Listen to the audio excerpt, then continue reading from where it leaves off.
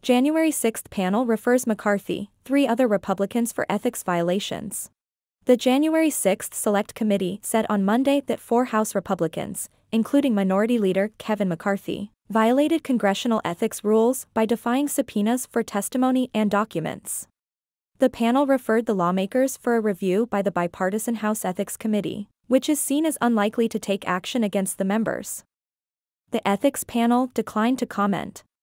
In addition to McCarthy, 3 other lawmakers were referred for defying subpoenas: Representative Scott Perry, Republican Pennsylvania, Jim Jordan, Republican Ohio, and Andy Biggs, Republican Arizona. Another GOP member who ignored the summons, Representative Mo Brooks of Alabama, is leaving Congress after this year and will be out of the ethics panel's reach.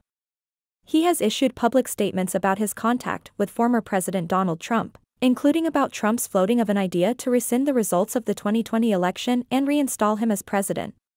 The Select Panel subpoenaed the 5 lawmakers in May. None of them complied with the summonses, generally citing concerns about the committee's composition and legitimacy. The Ethics Panel, which is evenly divided between Democrats and Republicans, has the power to impose fines or recommend discipline by the full House. Individual lawmakers can file complaints with the Ethics Panel for its consideration in the next Congress, but its investigations move slowly. Jordan spokesperson Russell Dye denounced the referral as a partisan and political stunt by the Select Panel.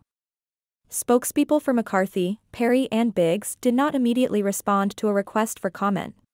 Select Panel members recognize the long-shot nature of the transmission but view the defiance of the subpoenas as an undermining of congressional subpoena power that could harm future investigations. I don't know what the Ethics Committee will do. I don't even know who it's composed of at this point, panel member Representative Jamie Raskin, Democrat Maryland, acknowledged.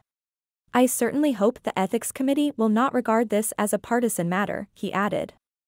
It raises a profound problem that we have to solve for the 117th Congress, the 118th Congress, and for all future Congresses.